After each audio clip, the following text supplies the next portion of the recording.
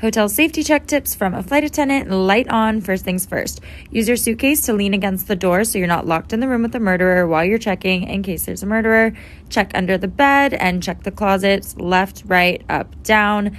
Next, you want to go into the bathroom. Look all the way around there. Make sure there are no bodies hiding in any of the spots.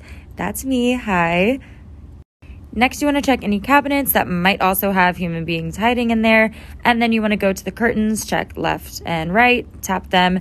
No people hiding behind there. Then you just want to deadbolt your door, lock it, and good night.